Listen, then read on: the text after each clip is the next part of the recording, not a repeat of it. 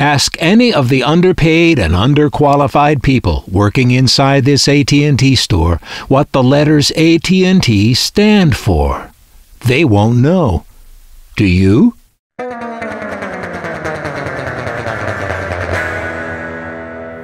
Yes, and if that AT&T employee is particularly clever or smarmy, they may say something like, AT&T stands for integrity and customer service. No.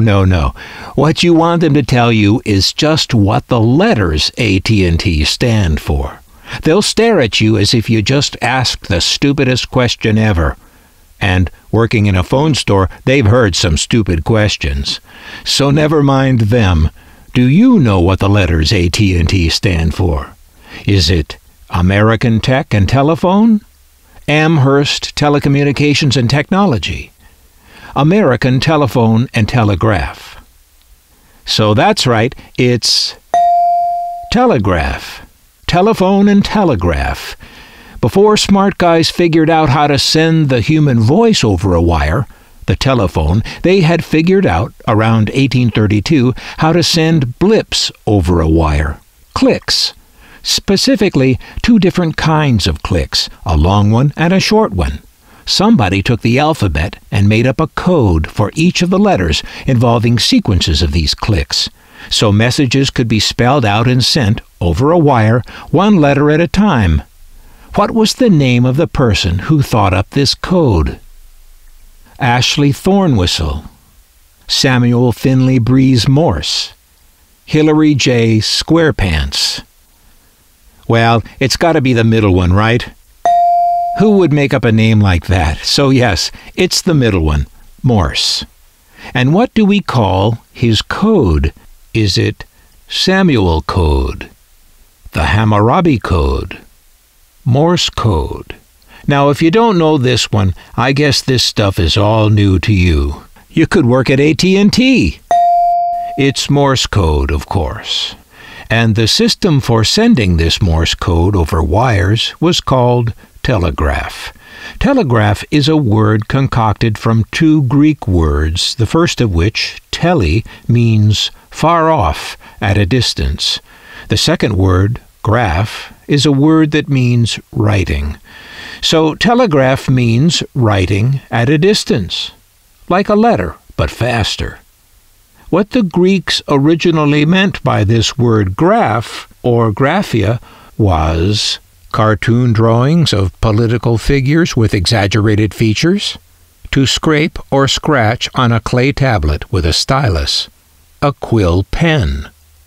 Yes, this was a hard one. The correct answer is the scraping and scratching on a tablet, and it came to mean the process of writing or recording something. So, in the 19th century world, telegraph was high-tech. All of electronics, as we know it, traces its roots back to the telegraph. Then, in 1875, there was a Scotsman up in Canada who figured out how to send the human voice over a wire, a kind of acoustic telegraph. That guy's name was Alexander Graham Cracker, Alexander Golden Grahams, Alexander Graham Bell, and that's right, it was Bell who invented what came to be known as the telephone. You knew that one. Telephone.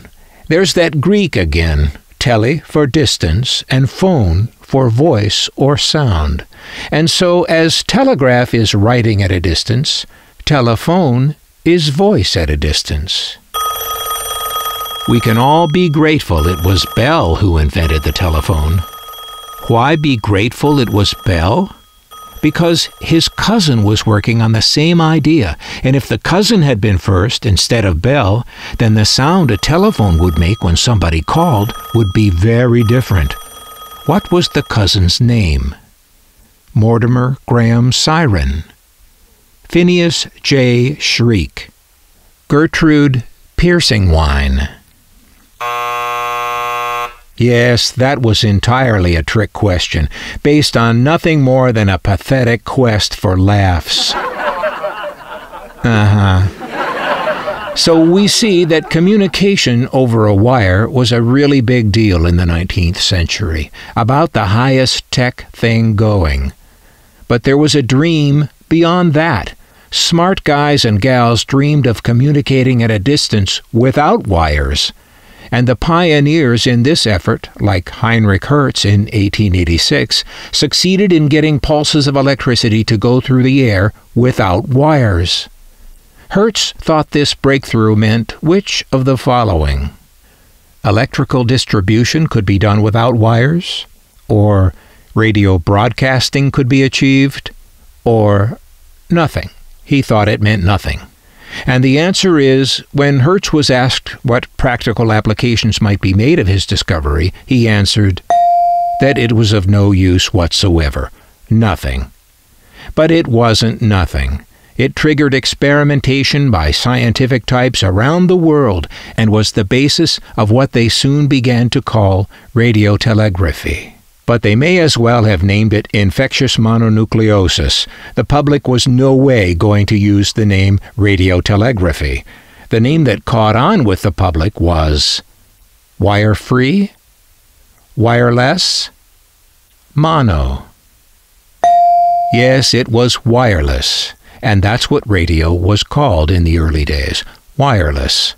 The word radio comes from the Latin word radius, meaning beam.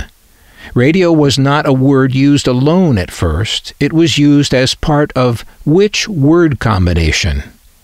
Radiophone, radiotelegraphy, radio receiver. And the answer is all three. Boy, this is a tricky quiz. Yes, all three combinations were used around the turn of the 20th century, before the word radio was ever really used by itself. Radio became, eventually, for most people an entirely passive thing. By the mid-20th century, about the only way regular people had any say in what came on the radio was to call the radio station's hit line and request that the disc jockey play Brenda Lee's record "I'm Sorry" and send it out to Frankie because you are so sorry and won't do it again and won't even look at Tommy anymore or let him carry your books or anything anymore, you promise. But in the early days of radio, it was not yet known that it would turn out this passive. It was thought that it would be more of a two-way thing, a point-to-point thing, rather than a central broadcaster to mass listening audience thing. For some, it still is a point-to-point thing, often referred to as two-way radio. Which of the following is not two-way radio? Ham radio? Pork radio? CB radio? Yes, pork radio is entirely fictional. Tasty, but fictional. Ham radio refers to shortwave communication via one's own radio equipment, often capable of reaching other people thousands of miles away. And CB stands for Citizens Band, which was all the rage in the 1970s, and still exists, of course, just not as a rage. Now let's go back to 1910. What did it mean in 1910 to Marconi someone? To send a message by wireless? To buy someone an ice cream cone? To drop pasta into someone's pants? Of course, the tech answer is the correct one. You knew that. But what does Marconi mean? Where does Marconi come from? The ratio of capacitance to inductance? The name of the man considered the inventor of modern radio. The path of an electron in an atom. Guglielmo Marconi, born in Italy in 1874, is considered the inventor of modern radio. The other two answers are gibberish. Marconi was not gibberish. He was the guy who turned radio from little more than a parlor trick to a viable enterprise. Until 1895, no one could get radio waves to go further than a half mile. By 1902, Marconi had managed to send and receive radio signals spanning the Atlantic Ocean using his devices and techniques. Sending messages wirelessly turned out to be especially useful for Boy Scouts, ships at sea, blackjack dealers. And the correct answer is ships at sea. The Marconi wireless system was installed on ships such as the Titanic and the Carpathia, the ship that came to its rescue in 1912. Many lives were saved that might otherwise have been lost had it not been for the work of Marconi. One of Marconi's employees, David Sarnoff, saw a future not so much in two-way radio or point-to-point radio, but rather in point-to-mass radio, broadcasting. Sarnoff, in 1925, would found and head the first radio programming network in America.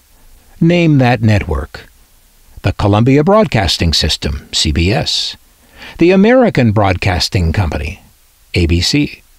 The National Broadcasting Company, NBC. And the answer is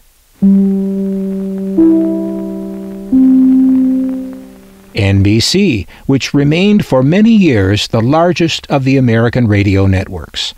Sarnoff founded NBC as a unit of RCA, the Radio Corporation of America.